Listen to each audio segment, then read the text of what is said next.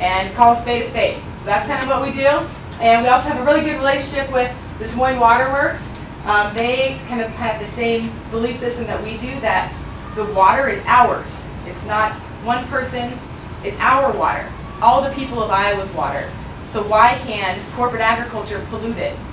And we have to suffer the consequences for it.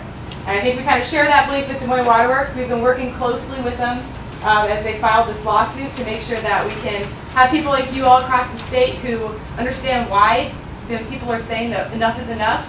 And we also have to battle that narrative. Corporate agriculture is powerful. And I know what the news stories that you're hearing here in Sioux City are probably very different than what we're hearing in Des Moines. It's probably that, I've heard something that they're hearing that Bill Stowe is the devil. It's not true. Wow. That's why we are here, is because we want to make sure that everyone gets to hear the other side of the story. And that way, when there's a bad article, people can respond with the facts, the reality of why people are sick and tired of what's going on out there. So, with that said, I'd like to introduce Bill Stowe. So proud to be able to work with him and be able to stand up for corporate agriculture together. So, Bill Stowe, Director of Des Moines Water Works. Thank you, Jess. Doesn't she do a great job? Yeah. Give her a round of applause. I love coming to Sioux City. I see a couple old friends here. You guys may want to move dressed to your right, Michael, because I'm going to be, you and Carolyn may have a hard time seeing through my 6'4" frame. If you want to try to re-go there, that would be terrific. We weren't going to heckle. You weren't going to heckle? Well, you could heckle from over there.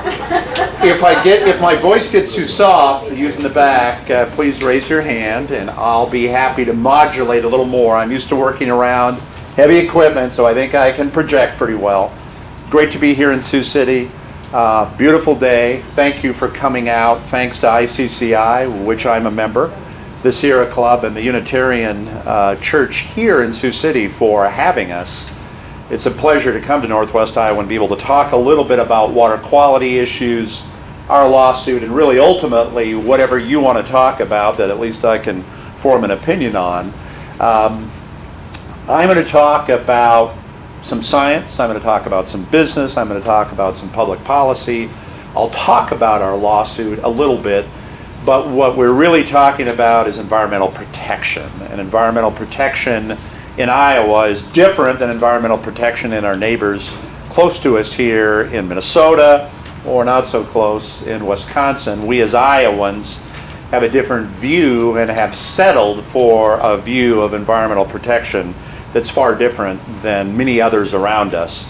What we hope to do, among other things, is to recalibrate environmental protection as a real ethic in this state, particularly as it relates to water quality. And I'm going to be talking about, really in two words, agricultural accountability. Agricultural accountability for the contribution of industrial agriculture to the degradation of our surface waters in Iowa. 3 quick points. I tell the 250 or so folks that I work with on a regular basis, we're not merely water producers and water distributors, we're public health professionals. If your drinking water is not safe, your biology, your very existence is threatened by that, and we don't have to go too far in news reports to remember Flint here pretty recently, still in the news, and for those of us who were in this business and remember discussions about 25 years ago, Milwaukee and cryptosporidium, another issue that happened about a public water supply. Water is a public health issue. Point number 2, we are surface water producers. We're not groundwater producers, and I'll talk a little bit about the difference between that, but probably fairly obvious, like Sioux City or like Iowa City or like Davenport or like most of the large cities in the United States, we draw our drinking water from rivers or lakes rather than from an aquifer. And we'll talk a little bit about what that means. Ultimately, the easiest thing to remember about surface water production is the quality of surface water is driven by human intervention. It's not driven by geology. If you sink a 3,000-foot well into the Jordan Aquifer, or if you're on the other side of the river into the Ogallala Aquifer, probably not nearly that deep, the water quality is driven more by geology. Does it have iron? Does it have manganese? What are the layers of rock that are impacting that? That's not the case in the water quality in the Missouri River or the Des Moines and Racoon River where I'm from, or for those of you who may have lived along the Mississippi River in eastern Iowa. It's driven by land activities, and land activities in Iowa overwhelmingly means agriculture and industrial agriculture, and we view that as the source of a need for agricultural accountability for what comes down the rivers to those of us who use it for surface water consumption. I also have to tell you, for 15 years before I came into this job, I worked for the Des Moines City Council, and I have never been to a meeting and not been interrupted by a question or a heckler or whatever it may be. So please, we'll have some time at the end for some Q&As, but if you have a question or a concern about what I'm putting up as I go through it, stop, and we'll talk about it. You know, I have family across the United States. I'm an Iowan like most of you, so I grew up in central Iowa, but I have family in California, I have family in Massachusetts, and they, if they weren't born here, they're family by marriage, they think of us as kind of one of these two pictures. For those of us who are more parochially central Iowans, this gilded dome, gilded in more ways than one, in Des Moines, where I live and where I work, or they think of us as this Bob Evans kind of farm, this Norman Rockwell farm, this beautiful farm, and probably in my business, this is what I think about when I think of Iowa. I think of a green cesspool of mess this time of the year that's called surface water. And those of you, and I know there are a number in the audience that have had experience with Iowa State University, great land-grant school, great agronomists, they will tell you, our agronomists at Iowa State will say that our corn propensity in particular, as well as our bean propensity, is the largest single contributor to the reasons why that harmful algal bloom, that blue-green, that's not just green, that's blue-green. That's the same kind of thing that creates toxins that close down the water system in the city of Toledo. We'll talk briefly about that in a few minutes. But that's industrial agriculture come to roost when it comes into surface waters. This time of year when it's particularly warm, there's a microcystin, a toxin that's created there that's far different than just some green sludge. That's poison. Water in the news. Wow, water is very much in the news, whether we're talking about the Southwest and California, where it can be very dry, or here in the Midwest where there are water quality issues. They're out and around. A few years ago, Charleston, West Virginia lost their water supply, surface water producers, because of a coal cleaning chemical that was spilled. A boil advisory was issued. I'm on a task force that's trying to restore the quality of water in Lake Erie. Lake Erie, as you may or may not know, is probably the greatest Great Lakes as it relates to commercial fishing, surprisingly enough. You might think Superior or Michigan were the lakes. For that, it's actually Lake Erie. Toledo and Cleveland on the shores of Lake Erie, hugely important commercial fishing. A few years ago, they had one of these harmful algal blooms, these blue-green things that I just showed you, which actually was in Polk County in central Iowa, that created a huge concern for them in not being able to use their public water source. And occasionally you're going to hear your local water provider, particularly if you're in a smaller town, not so much in Sioux City, but if you're in Salix or Sloan or Brookings or whatever it may be, sometimes there'll be a water main that's broken, and you'll hear about a boil advisory. Every time there's a water problem, you want to listen to what they're saying. Boiling the water in some circumstances actually makes it worse. If it's bacterial, obviously, boiling it can kill that. If it's a nitrate concentration or a microcystin problem like we had in Toledo, boiling it actually concentrates it and makes it worse. So listen to what the water folks say when they say, do not drink, do not boil. Do not drink means do not drink. LA, I've got a lot of family on the West Coast, huge problems with building a very populous state in a desert. Water quantity problems more than water quality problems are more of a concern for Californians. Governor Brown has really led forward, fortunately, with a number of measures to provide better water infrastructure.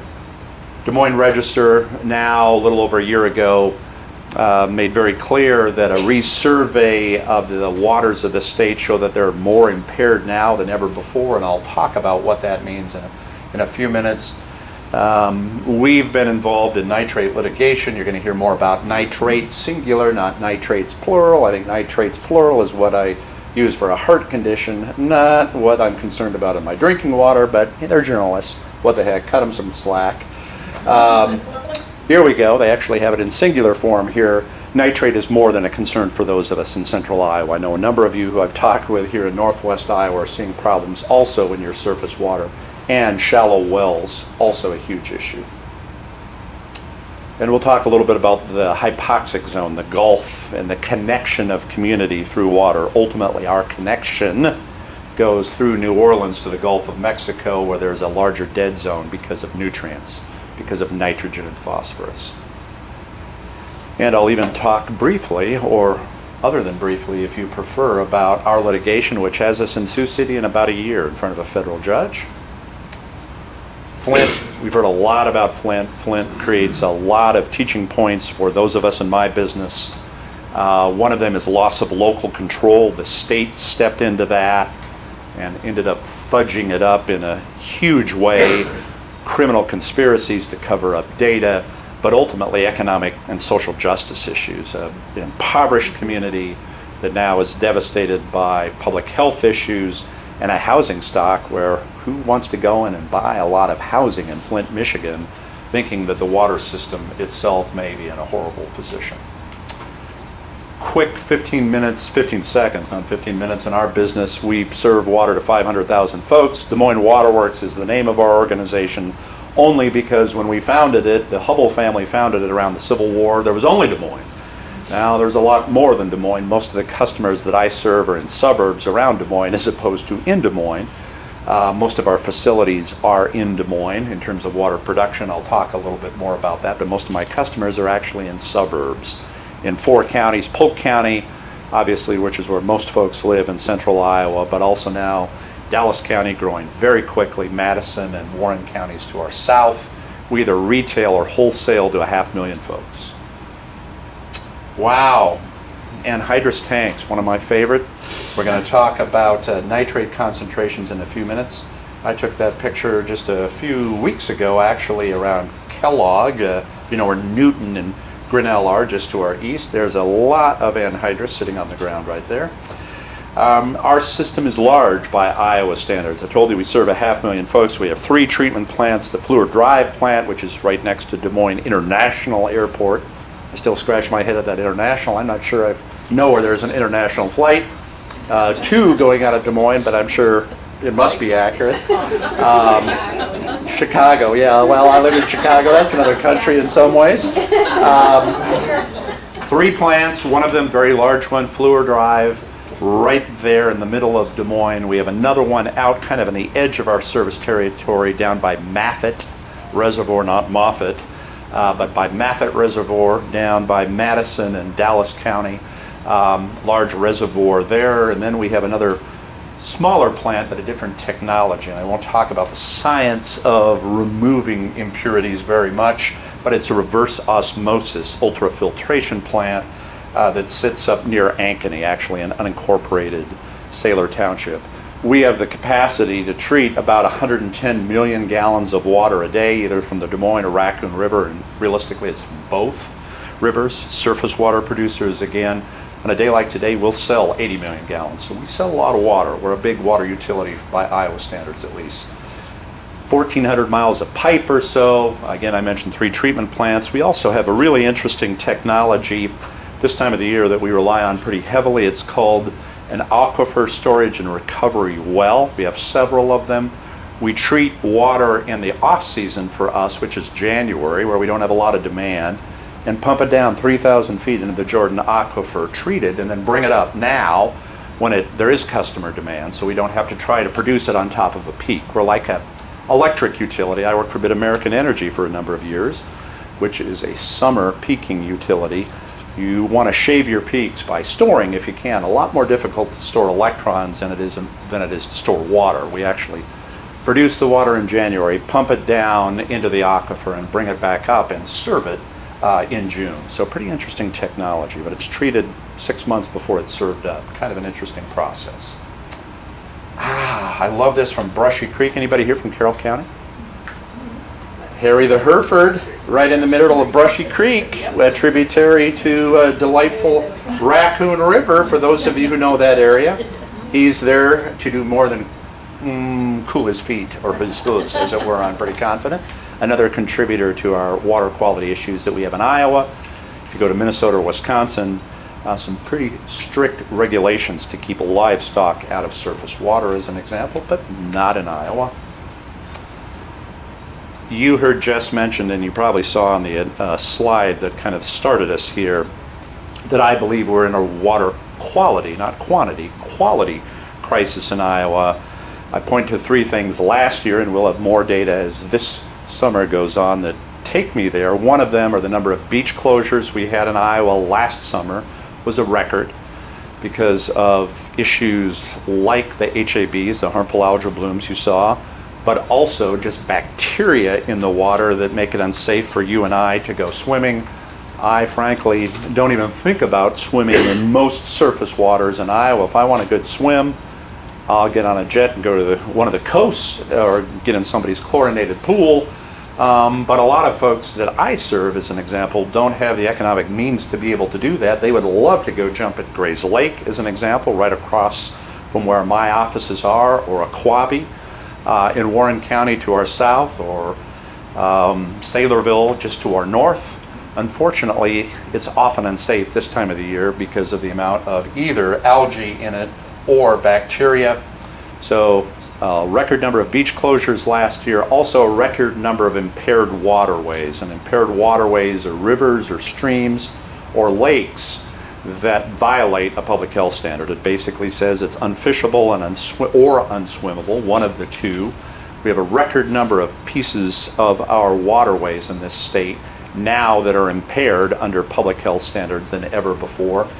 And finally, what is a very specific metric to us in central Iowa, not so much to water producers, particularly in this part of our state, is we had to denitrify. We had to remove nitrate concentrations from our water supply for 177 days, basically half the days last year. The record before that was 109 days. So huge amounts of nitrate concentrations coming down both of our rivers and putting us into a situation where we had to remove it. And I'll talk about that removal process a little bit here in a few minutes. And all this kind of aggregately goes into the Mississippi River Valley, the size of the Gulf hypoxic area, an area where marine life, simply because of overnutrification, can't survive, is larger than the states of Connecticut and Rhode Island put together. So a huge concern for us as an American community, or an international community, at least as it relates to Mexico in the Gulf. In my business and in the business of your local water treatment companies, whomever that may be, and in Iowa, overwhelmingly likely to be a public entity like we are, when we take surface water from a lake or a river or a stream, we're concerned in Iowa about 3 different things. One of them are suspended solids. You go down and look at the Floyd River, the Missouri River, the Racoon River, and it looks more like cappuccino than it does water. It's brown. And you let it set for a few minutes and it'll settle out. Suspended solids. Not a huge issue in conventional water treatment because we have a way to coagulate that out, to drop it out in the process. A concern that you probably think about with more rigorousness, because it can make you sick, are microbiological stuff that's in that water. Bacteria, protozoa as an example, fungi, whatever it may be. Our conventional treatment also does a pretty good job of taking that out. Conventional treatment for us is something called lime softening. Anybody here heard of lime softening? Yeah, a couple of the water folks have. Lime softening is kind of the gold standard of how surface water is treated. You put in lime and a coagulant and you use sand filters and it takes out almost everything, and then you throw in a little chlorine and it kills whatever is left that's a problem. Very successful, and it's been around for 200 years. Used by the English in London in the 1840s and transferred here now and used regularly. What that treatment process called lime softening does not do is to remove nutrients. Nutrients are fertilizers, essentially. Nitrogen and phosphorus are the primary ones. Manganese is another one as an example, but nitrogen and phosphorus are the ones that really plague us as Midwesterners because of our row crop farming and our animal feeding operations in particular. Cannot be taken out by this process I've called as lime softening. We have to remove it in a different way. One of these treatment plants that we have has ultrafiltration, reverse osmosis, uses 4 or 5 times the amount of electricity as a regular treatment plant to use filters about the width and length of my hair to literally filter out things that are a molecular size, like a molecule called NO3, nitrate. It's able to filter that out. Expensive, difficult, slows down the process. We also use a process called ionization at our lime softening facilities that use positive and negative valence electrons to suck out nitrogen, and particularly nitrate concentrations. It's expensive, it's slow, and it has the risk factors. There are a number of other things that you think about when you think about surface water and Iowa that aren't really a big issue for us. Atrazine, glyphosate, Roundup. Pharmaceuticals are an area that are of growing concern to us. I look around the room at this age cohort and probably 3/4 of us take a daily medication. That's going through our system through a wastewater treatment plant and ultimately into the surface waters of the state. Those really aren't the issues that concern me. In a state with 21 million hogs, I'm more concerned about antibiotics in animals than I am in humans. So a concern for us, because that's when you hear about superbugs and antibiotic-resistant bacteria, the more exposure, the more likely it is that there will be immunities that develop in that. So an issue for us, but not one that's been regulated so far, interesting. And neither, interestingly enough, has the microsystems that I've been talking about, the blue-green algae. The science hasn't caught up with us yet to tell us what to do. We're very concerned about that and look at it every day and have some activated carbon kind of processes to take them out. But our regulators haven't told us what the right prescription is to dial in to be able to make that work. We're just very concerned about making folks sick, and realistically, it is not a very aesthetic problem to have some kind of algae in this. You will not like its smell in particular. Not that you like chlorine smell a whole lot either, I'm going to bet. Let me talk about nitrate concentrations, because it really is the focus of our lawsuit in terms of the pollutant, but the issues in our lawsuit are bigger than that. Nitrate, NO3, is essentially a form of fertilizer. Typically it's anhydrous ammonia or manure that through a process of mineralization makes it into soluble water, into a soluble source, a water source that we have to deal with. It is a public health concern because at 10 or more parts per million, it creates significant risk to the very young. There's emerging science that says it may be the older that have some kind of compromised immunal issue. But we, like Sioux City, are a regional medical provider. We have a lot of neonatal stuff going on in hospitals in our community. So we have every interest in keeping our nitrate concentrations delivered to our hospital customers, as an example, low. That is very difficult for us to do, unfortunately, given the nitrate concentrations in the rivers. Let me talk about why that's the case for a minute. Pretty good map. If you can see, in the 1850s, we were basically a grass prairie state, right? With a little forestation around the waterways, around the creek banks and river banks. This is what we look like a lot more recently. We've changed the topography, changed the biology, essentially, of our state radically, and now we're a row crop farmed state. I have the pleasure of talking to folks outside of Iowa who may fly over this state when they go from, Chicago to LA, or may drive through when they're going skiing in Denver. And I tell them Iowa is I owe wildlife an apology as an Iowan, because we have denuded this state. We have very little forestation and very little natural habitat. We have very little biodiversity. We've changed the state so radically that it has had environmental impacts that I'm going to talk about, particularly in the area of geohydrology. The state of Iowa, gosh, you're northwestern Iowans, you will appreciate this. The state of Iowa really is the state of nitrogen. Huge anhydrous plant being built to our south here. A lot of discussion about hog facilities in particular. We've mentioned that we have 21 million hogs in Iowa, 3 million people. What are we really concerned about? Making sure that the waste is treated and handled. The human waste of 3 million folks. Hogs, 21 million, not nearly as concerned about. And I think the multiplier per animal unit of hog to people is about 6. So the 21 million hogs, you can do the math, is a far greater provider of waste and manure than 3 million people. Interesting map here, I think, of the concentration of animal feeding operations in your area of the state and just to the north area of the state from where I live and work. Here, a pretty good color coding of something called the Des Moines lobe. The Des Moines lobe, a little hydrogeology here. The Des Moines lobe is an area in north central and central Iowa that was glaciated only about 15,000 years ago. Glaciers come down through Canada, through Minnesota, through northern Iowa and stop in Des Moines.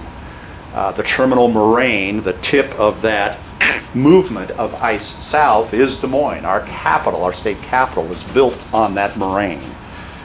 The hydrogeology changes very radically from Polk County into Warren County. That area of the state that was glaciated just 15,000 years ago is swamp, naturally.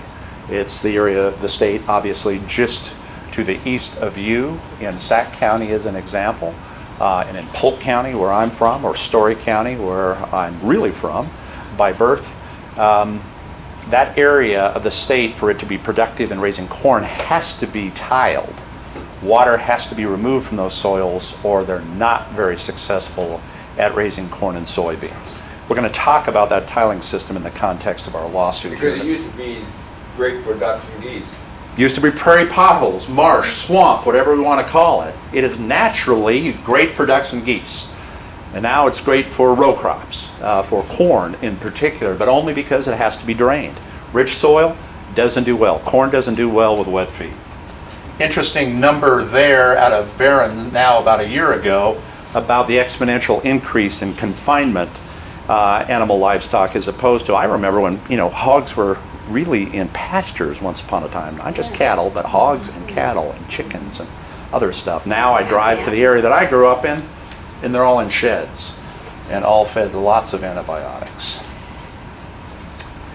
Wow, new hog plan, boom or bane. You guys are all too familiar with that as Northern Iowans. We have a huge emphasis on economic development in creating more nitrogen opportunities in this state, which I believe create more problems for our watersheds. A couple examples, CF Industries, one that you're going to be very familiar with here. Orascom, which is in southeastern Iowa, hundreds of millions of dollars in economic incentives given to create facilities that may or may not create good jobs. They certainly create jobs. The construction jobs are good jobs, and the ultimate jobs may not be so good, or are not, in my view, so good, but they do create nitrogen, lots of nitrogen, whether it's anhydrous in the case of CF Industries or Orascom, or whether it's like the packing plants themselves, manure, which is another form of nitrogen, all of which ultimately contribute to our water quality problems in the state. We're unique. I talked about the Des Moines lobe earlier. Gosh, I thought I changed this to Central Iowa is unique instead of Des Moines. Our river valleys are the Des Moines lobe. Des Moines River watershed extends into southern Minnesota, the Racoon River watershed. Here in western and northwest Iowa, we draw water from both of those rivers and really need to because of the size of the population. We serve, I assume you know what this is. This is field tile. And it's often, I talk with a lot of people in urban, suburban Des Moines, and most of us, are only 1 or 2 generations away from being farmers if we're Iowans by birth, but a lot of folks who I talk with in the western suburbs have just moved here from New Jersey or Seattle or Texas and don't have the slightest idea what field tiling is. If you look at the inset to the lower left, you see a just emerging corn, beautiful black soil. About 1 meter beneath that, that is about the height of this stand beneath the surface are field tiles, and they're usually flexible now. They were ceramic when they were called tiles and I was a kid. Now it's flexible, but it moves water from the root zone of that corn laterally over into the waters of the state. That interrupts the natural treatment process of the soil mantle, takes more water and lesser quality water over quickly into the waters of the state, which create significant concerns for us downstream, as you can And you imagine. don't recharge groundwater because the water's That's correct. removed. You do not recharge groundwater. The aquifers are recharged really by two sources. One of them is precipitation. The original charging of the aquifers was by glaciation. I don't know about you, but I don't intend to be around for the next ice age, so I've got to rely on something other than that to recharge aquifers. We all know that groundwater, the aquifers in the state, are actually being depleted, and that's certainly more so the case as you move into the southwest. Hence, the cities, most of our cities, and certainly my city, draws water from sustainable surface water. That water, when it rains here, or rains, I should say, in the Racoon River Valley, not here in the Sioux Valley, but it rains in the Racoon River Valley day one, about day 3, it comes to us through sustainable surface water. Aquifers are a whole different deal. It takes thousands of years to recharge aquifers, and we're drawing them down. Hence, even if we wanted to, not probably sustainable or smart for us to go to groundwater to get away from the polluted surface waters of the state, because we use 70 million gallons today. That's a huge hit on the Jordan Aquifer, particularly in the local aquifers. Drainage districts. Drainage districts are the utilities, the public utilities, that take private pipes underneath those fields, put them together in a public system that ultimately drain into the waters of the state of Iowa. Drainage districts were created now about a little over 100 years ago by state law. They give the county boards of supervisors, whether it's here in Woodbury County or where I am in Polk County, the ability to be able to levy assessments against the benefited areas, the farmers within the geography that drains there, to be able to create improvements like the piping systems, the culverts, the ditches, the channels, whatever it may be. You can tell that the topography of the state and the soil types of the state have drainage districts overwhelmingly in the Des Moines lobe. A little bit of an exception over here, where we see along the Missouri River just to our south here, as we were driving up, we were noting it, drainage districts. But if you're from Johnson County or Lee County or Pottawatomie County, probably, unless you're right on the river, you don't know what a drainage district is. They are a very prevalent force in the world of agriculture, industrial agriculture in north and north central Iowa. That is not Mars. That is Hardin County, just to the north of the metro area, and a look at the artificial hydrogeology of drainage districts. Think what that does to the natural flow of water, the ability to recharge aquifers, and the natural biology of soils. It changes it entirely. Again, bringing more water into the waters of this state with less water quality, more nitrates, more nutrients, more bacterial pollutants. Why are we unique? Again, because of our soils in central Iowa and north central Iowa in particular. There are 3 other areas where these drainage districts are really prevalent. Central Iowa, you see, but also east central Illinois around Champaign-Urbana. I'm an Illinois graduate, so I've spent a little time there. The city of Champaign-Urbana uses aquifer water. They've given up on trying to use surface waters. The other areas around Lake Erie, which we've talked about, actually that area of Ohio and Indiana, the water flows to the northeast into Lake Erie as opposed into the Mississippi River Valley, heavily tiled also. Significant water quality problems. But another great shot, that one's from Illinois, about putting ammonia, anhydrous would be a form of ammonia, NH3 onto the soil, pretty quickly changes to nitrate and then is immediately mainlined right into the waters of the state of Illinois, in that case the surface waters. Let me talk about our lawsuit, because we've kind of been hinting around about it. Our 2 watersheds, the Des Moines and Racoon River. We prefer to take our water from the Racoon River because our 2 big plants, you probably didn't notice it in the map earlier, I didn't emphasize for you to notice it, are on the Racoon River rather than the Des Moines River. So we prefer, for economic reasons, to use the Racoon River rather than the Des Moines River. About 2 years ago, 2.5 years ago, we started a process of going up and testing these discharge points, just like you saw in the previous pictures about drainage districts and discharging into the waters of the state. We found several around Sioux City that were entirely agriculture. There wasn't a municipal golf course that was connected to it. There wasn't a wastewater treatment plant that was connected to it. There wasn't suburban yards or urban parks associated with it. They're ag, industrial ag. We went and tested them every day for a year and found that the nitrate concentrations coming out of those pipes were 3 and 4 times public health standards. So a huge concern for us.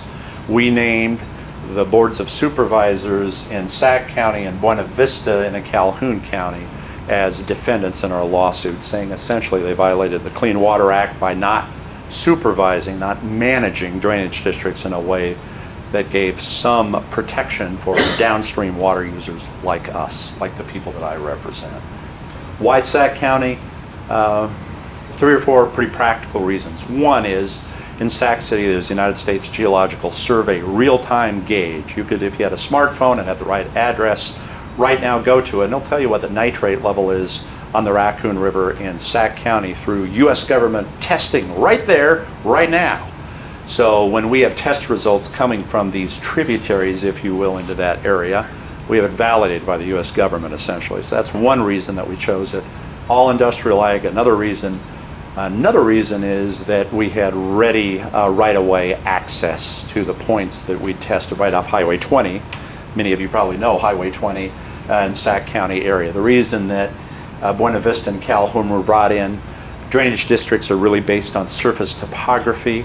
A township or two in each of those neighboring counties were part of a drainage district that essentially was in Sac County. That's why they were named in the lawsuit also. But we're essentially saying that those boards of supervisors failed to protect us downstream, violated the Federal Clean Water Act, and also violated state law. The state of Iowa says the rivers, streams, surface waters of this state are the commonwealth of all of us, not of a farmer, not of a general manager of a water utility, not of whomever owns the adjacent property. We all own it, and so if somebody destroys it, it's a nuisance, a trespass, and inverse condemnation. A big word, meaning it's been illegally taken without compensating us. So we've got state law and federal claims. Sir, there's my question. Yeah, not to get you too far off track, but can you give us some examples from around the country? And I'm thinking California, Yeah. Probably the most sensitive environmental state in Right. the union. Do they not rely on surface water for drinking purposes, or, I mean, we know their water is short, and using quantity is the Right. problem out there rather than quality. But other than California, have there been non-point arguments in the past that this is going to become? Great question, and without wading into it too deeply, California is just a weird state in a number of different ways. You know, essentially what they're doing is they're moving surface water from the north to the south, basically mountain snow melt-off from the north to the south, diverting some water from far eastern California to LA and Orange County as an example. So they use a lot of surface water. They also have groundwater concerns, and if you have family in Central California and they talk about concerns with the aquifer there, it's because of groundwater issues. But the long and short of all that is that California has very strict agricultural regulations and agricultural accountability for what comes out of their system into the waters of the state of California. Those are the kinds of things that we're arguing for here in Iowa. You know, we hear a lot about Iowa feeds the world. Well, California does a lot more feeding of the world than Iowa does. I feed my gas tank when I buy ethanol off of Iowa corn. But when I have the wonderful food that was over here, particularly the greenery, a little while ago, most of that's from California. So my point is that you can have successful agriculture in a regulated environment where there's agricultural accountability in a successful farm state. We just have not chosen that. We've chosen to accept that the Missouri River should look like this, or the Floyd River should look like that, or the Little Sioux should look like it does. In Wisconsin, as an example, people would heave at the idea that that was acceptable, just by its appearance, let alone by the chemistry underlying that. That's kind of the vision that we're trying to move to. I grew up in Michigan, between Monroe and Toledo, about 6 miles from Lake Erie, and we could almost never swim in Lake Erie. And at that point, the country had chosen to allow people along the Cuyahoga River in Cleveland to put so much crap in there that it's gone on fire several times a year. And hence, eventually, the Clean Water Act for that very reason. And therefore, people who forget that think that the EPA is troublesome. That's what cleaned up the Cuyahoga River. Absolutely. And out of crisis comes opportunity and comes improvement. And now we think that we have a crisis here in Iowa that's going to have to be dealt with. Let me hit on a few more issues, and then I'm going to turn over the lectern, or at least try to answer a couple of questions. You know, is it unusual? Is it because of a lot of rain? We hear it from industrial agriculture regularly. It's geese, it's Martians, it's Mother Nature that creates nitrate concentrations. It's the soils. Well, there's a little bit of truth in all that, but when you aggregate it all together, industrial agriculture, anhydrous, and manures are what are causing our nitrate and phosphorus concerns in the state. To give you some idea of the longitudinal look, we at Waterworks, at Des Moines Water Works, have looked at nitrate concentrations in the Racoon since 1974.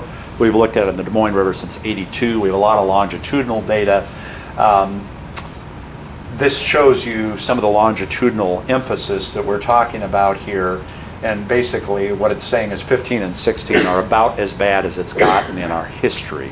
And we've had an unusual year. This year, last year was unusual. What is usual weather anyway? We're not even talking about climate change, other than to recognize that is a reality that in my business we have to be concerned about.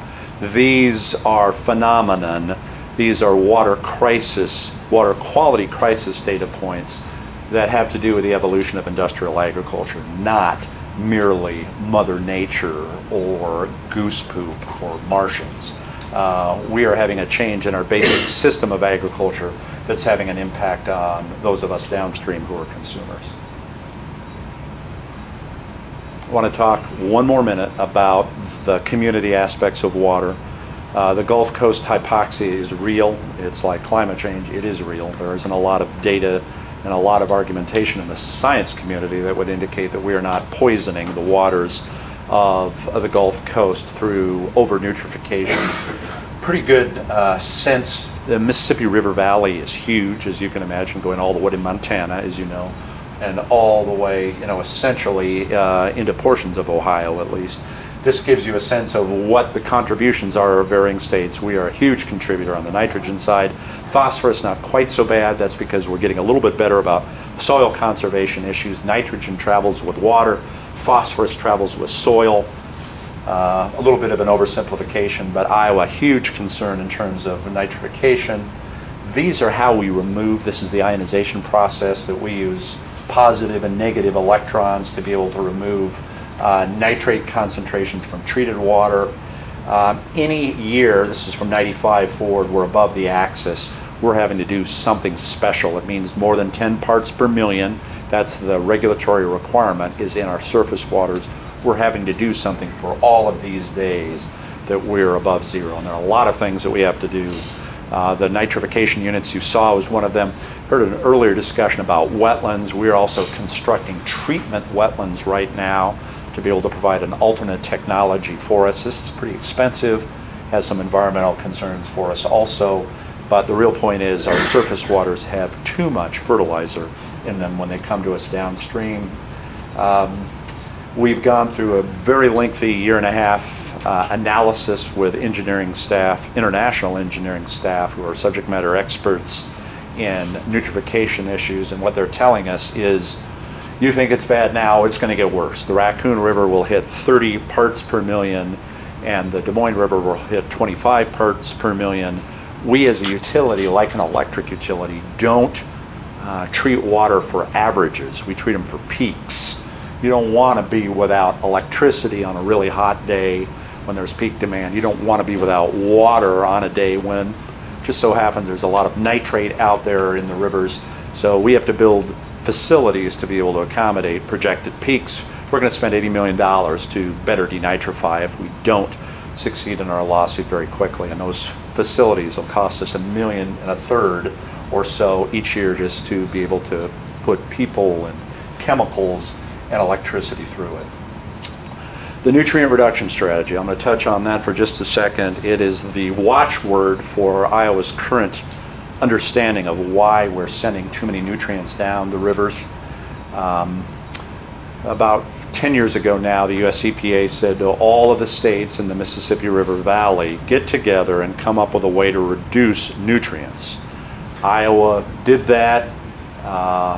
Bill Northey, Governor Branstad, Iowa State, the Iowa Department of Agriculture and Land Stewardship, announced a policy and a study about 3 years ago now that essentially says this: 90% of the nutrient problem, the nitrogen problem, comes from agriculture, 10% from sewage treatment facilities, golf courses, municipal storm sewer systems, whatever it may be. What do we regulate in the state? 10%. What do we leave unregulated? 90%. Why do we think it's getting worse? Because we are leaving unregulated the 90%. The policy consideration is that we will, through voluntary conservation practices, reduce our nitrate contributions into the Mississippi River Valley by 45%. Now, it's like me kind of listening to my doctor and saying, yeah, I can lose 45% of my body weight. I can lose almost 100% of my body weight at death and plus 10 years, but without a schedule and without accountability and without metrics and without resources to be able to do that, that's not going to happen. I can say, yeah, I'll lose 45% of my body weight, and I'm 100% confident that at some point I will lose 45% of my body weight, but it's not on the right schedule, it's not with the right resources, it's not for the right reason. So we have a really bad series of public policy issues here that is driving us towards more water quality crisis. Enough on that. I keep hearing from our political leaders, both parties, that we need more time. We didn't get into this overnight. We're not going to get out of it overnight. Well, we built the world's largest nitrate removal facility, the picture you saw earlier, in the 1990s because we violated the standard. We really understand that it's been around for a while, but you're thirsty every day. The area of the state that I'm from is using more water regularly every day. We have to deal with the issue now and cannot wait generations to deal with it. It's past due. To talk about wasted resources, another public policy issue, a lot of USDA money put out, your tax money put out into industrial agriculture for more production / more pollution, not a tie between USDA money and environmental protection, a huge public policy skip in our view. There are things that can be done, and essentially it's this. Within those fields, there are in-field issues and edge-of-field issues that will create a reduced nitrogen in particular coming out of the fields. Within the fields, you can use stabilizers, have a different crop rotation, use cover crops or a few edge-of-field issues, wetlands, bioreactors. But we have 22 or 3 million acres in this state of row crops.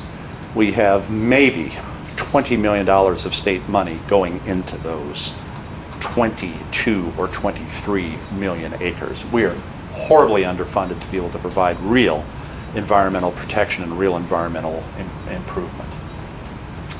That is a picture from beautiful Sac County, and if you think that's natural hydrology, well, let's talk.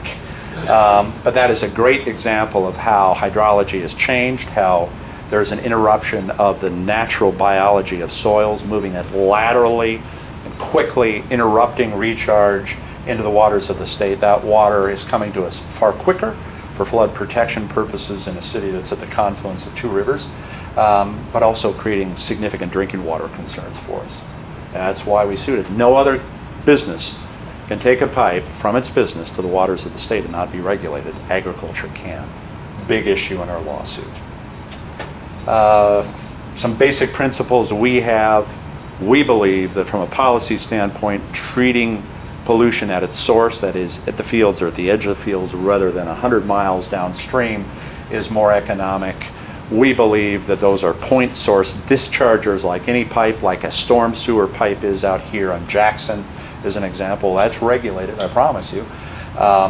We believe ultimately agricultural accountability.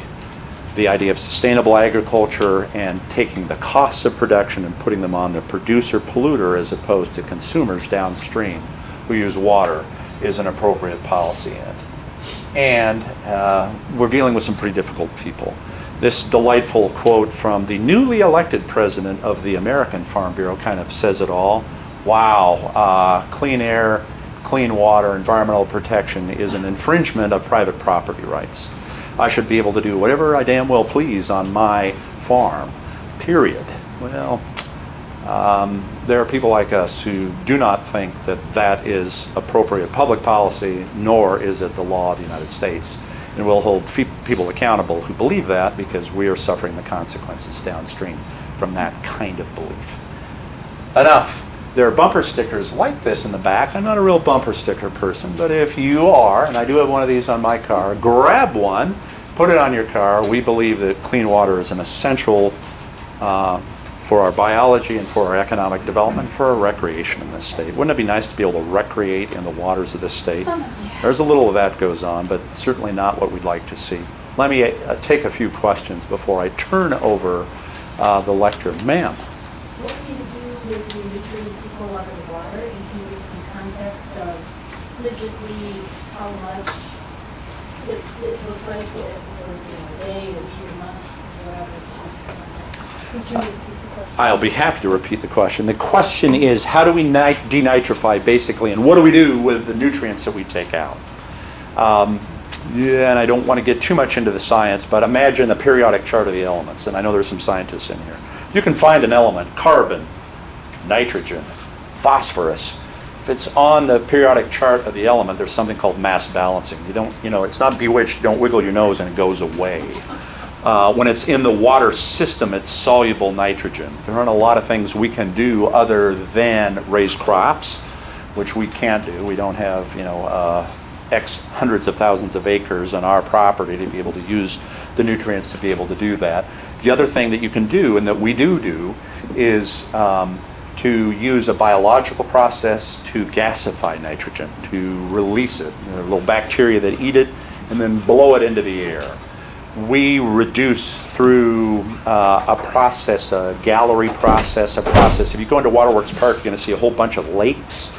And we have a whole bunch of gravel pits, as an example, that we own around Polk County and into Madison County, where we use limnology, the science of lakes and the biology of that, and wetlands as an example, to be able to gasify that through a biological process.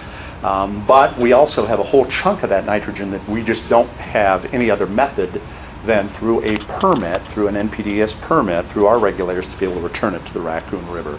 We're in the process of putting that into the sewer system that will use a biological process to be able to eat that up. But that's expensive and it falls on our ratepayers. But again, the whole point is that when you introduce manure or anhydrous ammonia into the water cycle as nitrogen, you're creating an environmental issue there that's not easily dealt with unless you are fertilizing plants or you have a biological system like sewage treatment facilities are that will gasify that will take it and release it. Nitrogen doesn't disappear, it changes form. Sir? I'll get you, Michael. I saw your hand over there. Follow up on what happens to nitrates after you all extract them. Had you thought about setting up ancillary businesses, say to make ping pong balls, or fertilizer, perhaps? Taking it and selling it as fertilizer and sell it to people in Sac County,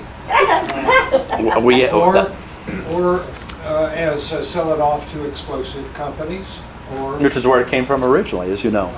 Let me talk a little bit about that. Yeah, are there commercial things that we could do with the nitrogen? The easy answer is no, because the ionization process is positive and negative electron system that I talked about. We use salt to be able to coal the nitrogen out, and you don't mix salt and fertilizer together and put it on plants. It is worse for them than you can imagine. We've tried it, we've done some experimental things with that, and we ended up with a lot of dead grass, a lot of dead corn, and a lot of dead oak trees, unfortunately. But the process of removing nitrate in a meaningful way is very difficult. Once it's soluble in that form, very difficult. Michael, how much more time do I have, Jess? Well, I've got at least one for Michael, I promised him. 5 to Got 4 it, minutes? 5 minutes. Any friends of what you're trying to accomplish at the state or federal level? Not enough, that's for sure, and that's part of the reason that we're in the circuit out here talking with folks. The question is, do we have any friends for our position at the state or federal level? There certainly are some friends at the state level, but realistically there are some friends at the federal level. The US EPA is not a friend. The governor and frankly the USDA secretary, our director, are not friends of our particular position here, so there aren't enough friends, that's for sure. But we're not running for homecoming king. We're trying to protect the interests of 500,000 Central Iowans, and we're going to do that without regard to whether we make a lot of friends or not. We've certainly made some interesting enemies, let me put it that way. Sir? The data you collected, has the other side had complaints about that? What I've heard is a lot of, we're farmers and you're going to kill us, not really saying that any of the points you're trying to make aren't true. We just, Great question. the opponents just don't like the Has anybody questioned our data? The easy answer is no, and let me give you the real inside reason why it's no. We split half of our samples and sent them to the Iowa Soybean Association and said, we've got some samples here we want you to test. They confirmed our data without knowing what we were going to use the data for, obviously. Nobody's challenged our data because the ag groups themselves tested it and verified it. So our data is beyond reproach. They may think that we're goofy Sierra Club, you know, tree huggers because we want to put industrial agriculture into the dark ages and kill the world. But the basic issue that these drainage tiles are discharging 40 parts per million of nitrogen into the waters of the state can't be questioned because their own commodity group verified the very data that we collected. Can you give us an update of the lawsuit?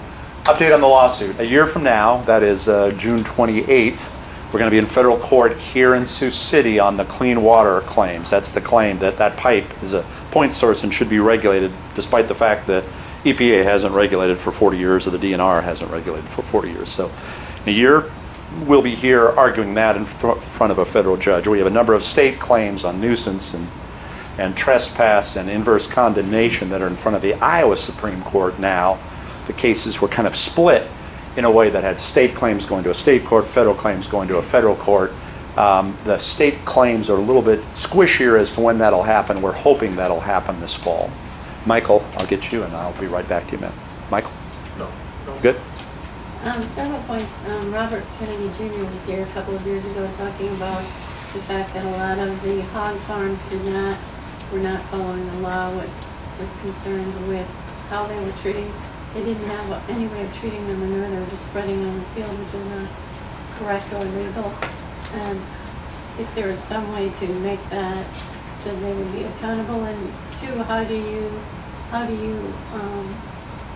what do you suggest for the tiling? I mean, the tiling's in place. There's no way to undo all that tiling. Great question. So how do you Great can question. pull it? I mean, it's there. Great question. The basic question is, what are you suggesting really should happen? Yeah. And on the AFO-CAFO issue, the animal feeding operation issues, you know, we believe that, first of all, the current matrix that has us essentially looking at each request individually without a concern about what's happening statewide is ridiculous. We have 21 million hogs here. How many more hogs do we need before we're like North Carolina and say, time out? There's no environmental basis for continuing to have more livestock. Is that our view of the state? Is that our vision of the state? Is this a feeding lot between the Missouri and Mississippi rivers? If so, that's where we're heading. Because, you know, and if that's where we are, that's where we are. That's not our vision, obviously. The other part of that question is, okay, tile discharge points. Think of the Sac County picture here. I'll get you a clearer one. What do you think should happen there? Well, what we think should happen there is that should be permitted just like the municipal storm sewer system is here in Sioux City. And there should be a permit for that that says either there are narrative or numeric requirements of what comes out of that. Meaning, I look at that and I say, that's a treatment point. I can put a biofilter on that. I can do things behind it to make sure there isn't as much nitrogen coming through that pipe, like stabilizing, like cover crops, like a different rotation of crops. Frankly, as a water professional, I don't care what they do upstream from that, so long as what comes out of that pipe is less than 10 milligrams per liter. That's what I care about.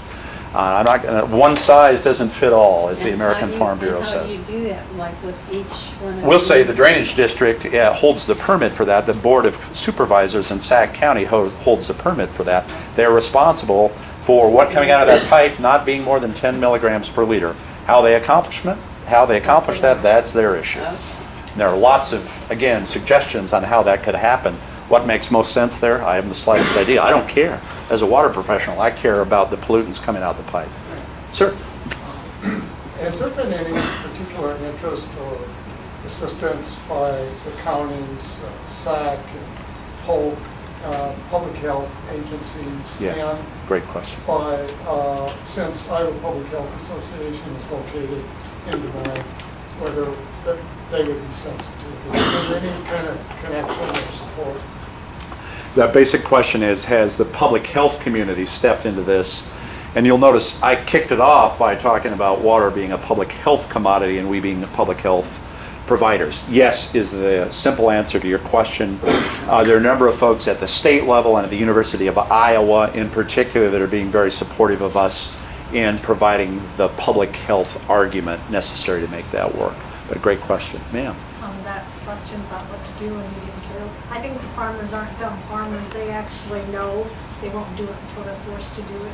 I didn't mean to imply they're dumb. They're not dumb. They're a lot smarter than I am. But frankly, they don't tell me how to treat my water. I'm not going to tell them how to farm. But you're right. There are things. Those farmers know because that's their land. I mean, they know from the time. Well, and they also know within a drainage district who the good ones are and who the bad ones are and who should be leaned on and how that should work. But again, frankly, I don't view that any different than a Mid-American Energy stack down the road here. They're all point source polluters. As a nation, we've stepped in and had specific requirements about what can come out of that stack in Sergeant's Bluff. We should have that same kind of requirement there, just like we do on the tailpipe of your car, is the muffler of your car, where you have a catalytic converter. How many of you volunteered to get a catalytic converter? Oh, never mind. Or maybe volunteered to use unleaded gas. Oh, nobody did that. We have it there to protect a national interest. Sir? Bill, if you had one conservation practice that you'd espouse that would make the biggest impact, what would the first thing you would do? You know, and not being a farmer and recognizing that farmers are smarter than me, I'm a big believer in cover crops, but whenever I talk to people in my family, they say, oh, it costs us $55 an acre to put in cover crops. Oh, okay. Well, it costs my ratepayers $80 million to clean it up. So I don't care about your $55 million or your $55 an acre. Realistically, that's a cost of production. But I'm a believer that the way to deal with too many nutrients is to round out the growing season. You know, we have a growing season that's basically 5 months. We have nitrogen in those soils, and the results of over-nitrification for another 7 months in cover crops.